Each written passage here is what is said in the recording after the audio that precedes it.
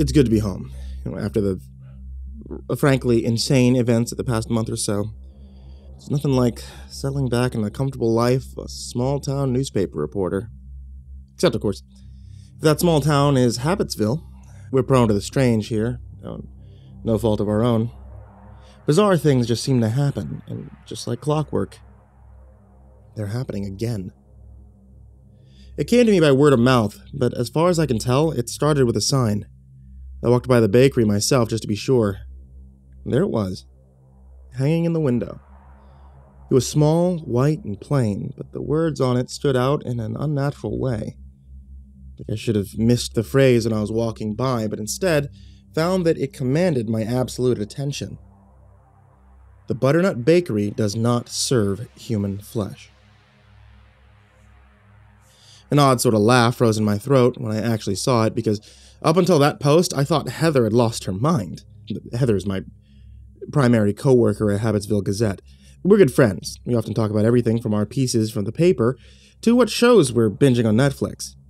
I know her pretty well, which is why it was strange when she suddenly said something extremely out of character, mid-conversation. She had been talking about her parents coming to visit from a few towns over, and how cautious they always were when it came to Habitsville, as visitors often are. We were packing up our things for the day before we went home when she said, "My parents should be here Thursday, which is way too soon. The apartment's a mess, and it's too small to fit all of us anyway. The Butternut Bakery does not serve human flesh. But how do you tell your parents they should get a hotel outside of town?" I asked her what she meant. But as you might be able to guess, she had no idea what I was talking about. I even repeated the phrase back to her. Not a hint of recognition appeared in her eyes. I went home, and after a while, I forgot about it. But then I heard it again. Stepping outside of my house for work the following morning, I spotted my mailman, Phil, putting a few envelopes into my mailbox. I waved to him and said good morning, and like any polite person, he answered, "Good morning! Butternut Bakery doesn't serve human flesh."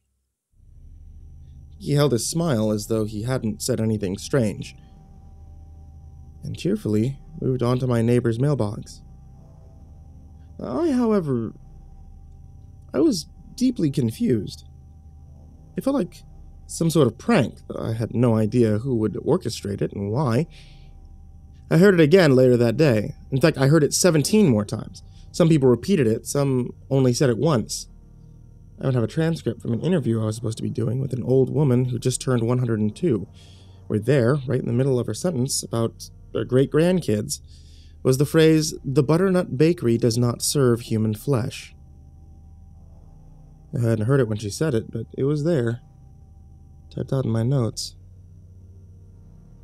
So there I was, clocking out early on a Tuesday afternoon just so I could stand in front of this bakery.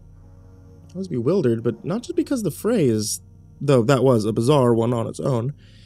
See, I lived in Habitsville my entire life, and not once have I ever heard of a place called Butternut Bakery.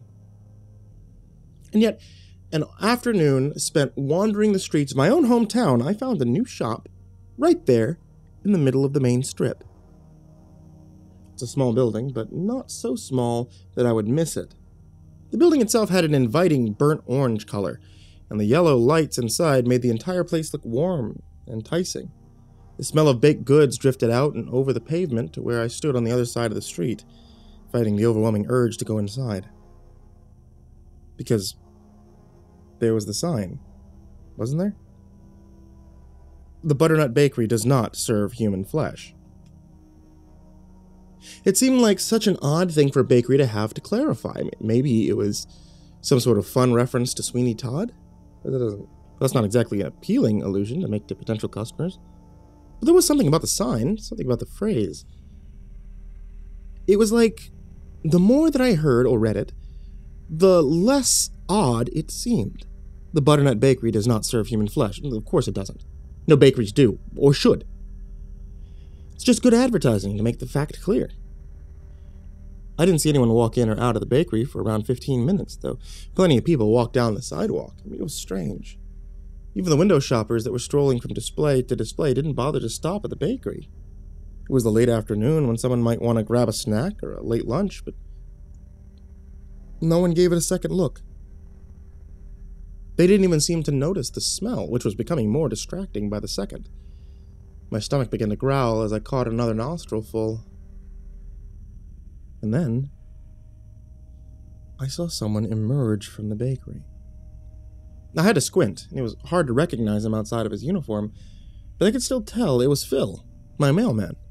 He stepped out of the bakery holding a small bag and immediately began to walk down the sidewalk. I crossed the street and approached, walking behind him. "Phil!" I called out in a friendly manner. Oddly, he didn't respond. I thought perhaps he didn't hear me, so I walked faster until I was beside him. "Phil." At the second call of his name, Phil stopped and turned to look at me. He smiled when he recognized me.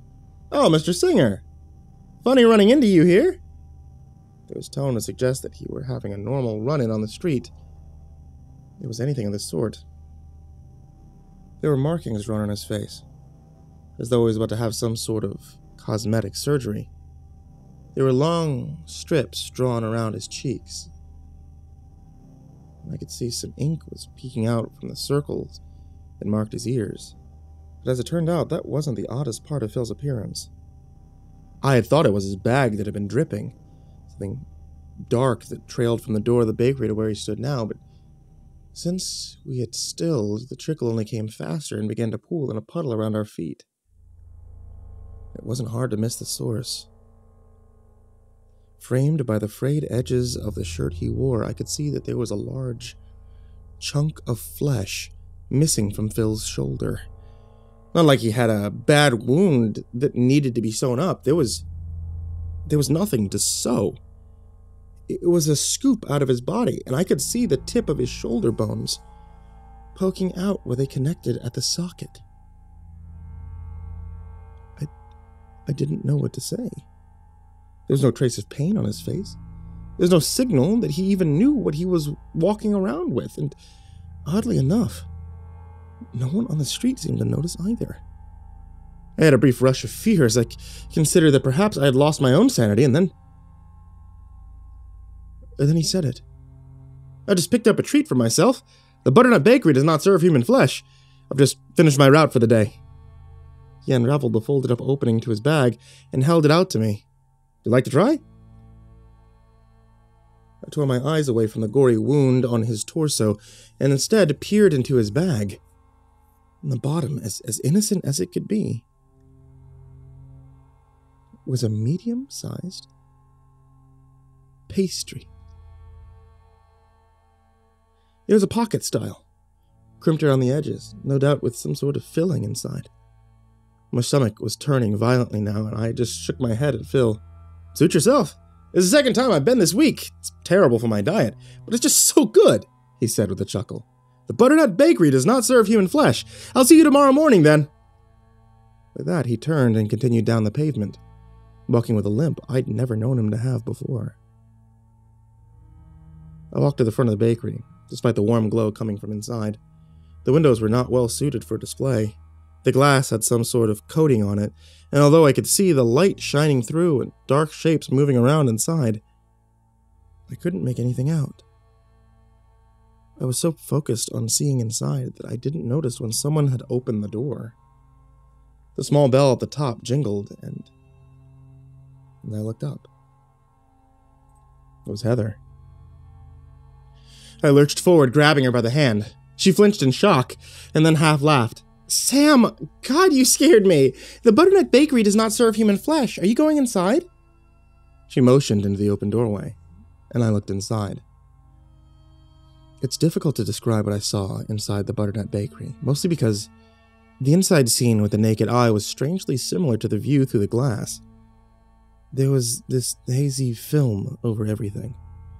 The only two certain sights could be gleaned, the bright yellow light and dark shadows moving around in the back.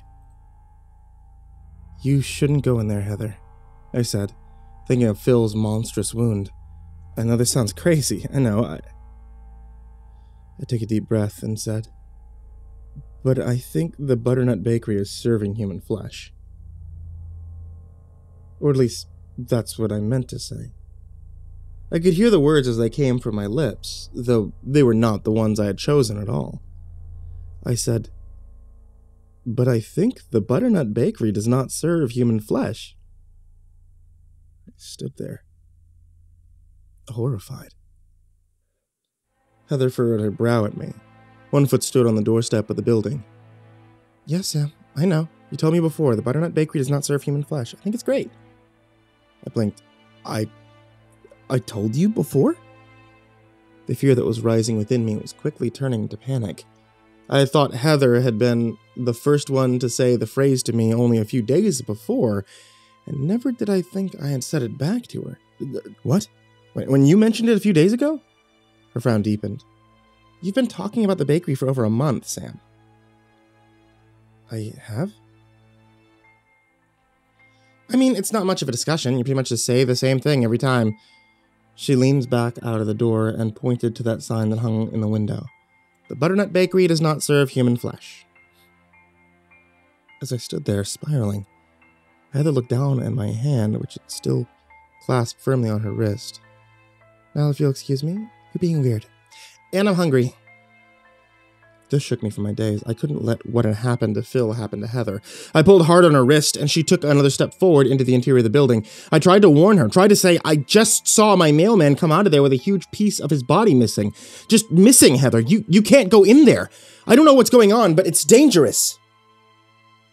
That's what I tried to say. But deep down, I knew what was going to come out. The Butternut Bakery does not serve human flesh. The Butternut Bakery does not serve human flesh. The Butternut Bakery does not serve human flesh. The Butternut Bakery does not serve human flesh. I pulled Heather even harder, and she fought back with as much force as she could. The shadows in the back of the bakery were moving faster now, even buzzing around the edges. Each were vibrating violently with some unseen energy. The yellow glow of the lights burned brighter, so bright I had to squint. I thought of the blood trail I had seen dripping from Phil's shoulder, the exposed bone and ligaments peeking through the mangled skin, the butcher lines drawn on his face, and I pulled with all my might. Heather lost her footing. We fell backwards, one on top of the other, hard on the pavement. The door she had pulled open slammed, as though sucked by a vacuum, and when it did, the bell at the top jingled violently, and the entire building jumped with the force of the closure. It was that flinch, that slammed door, that made the sign fall from the window. I saw the words. The Butternut Bakery does not serve human flesh. One last time in plain black text on a white background. Then I blinked, and it was gone. Not just the fallen sign. No, the entire building was gone. People were walking by us now as though they hadn't seen what had happened. Instead, they only gave us odd looks and stepped over our bodies. I sat up. I looked around. The main street of Habitsville was just as I had always known it, before I had heard of that place. The one that I don't dare speak again.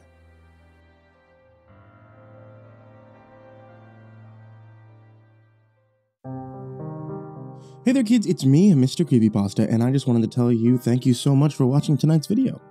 Or listening to tonight's podcast on the podcast, if you're listening to that there at Spotify or Apple Podcasts or Google Podcasts or wherever you could happen to listen to podcasts. I also want to tell you guys, if you look in the description, there's a lot of really cool things that you can always see down there, including links over to 2 Creepypasta books that I curated that are available now on Amazon. Check those out. The Creepypasta Collection Volume 1 and Volume 2.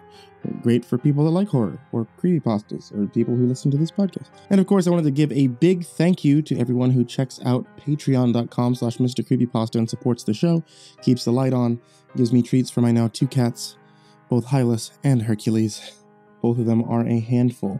And especially a big thank you to Saha, Jordan Alexander Sanchez, Mazikeen, Ken Lando Higuchi, Chompski, Nico kaeo, Tristain Pelton, Stephen VanHuss, Chance Burnett, Diana Kraus, G. Weevil 3, TheRedOakShieldVirus, Hades' Nephew, Carter Barenfanger, Dr. Strawberry, Jordan Wayne Deckard, Bradney Leipe, The Government Monitoring System, Anne Charron, rumblefox, AcidSystem, Mike Bullock, Rafael Rodriguez, Dan Sweet, Mad Marstomp, Prozac and Pancake Appreciation Society, Sean Mills, Brian Arce, Cryptic Nightmares, Shadow Morningstar, Somber Puppet, Brianna Wright, Someone You Love, Said the King 56, Bad Honey, S-Man, Kiri the Sloth, Patrick Schoolmeister, Thomas Burgett, Barbara Maceo, Bobby Carmen, Liam Newman, The Homeless Bird 93, Sky Harbor, Caleb Dougal, Last Blade Song, Eliminator 86, The Ginger Bros, Aaron Stormcrow, and Corey X Kenshin. A big thank you to all of you guys and everybody down there in the description. I really can't thank you guys enough for supporting the show.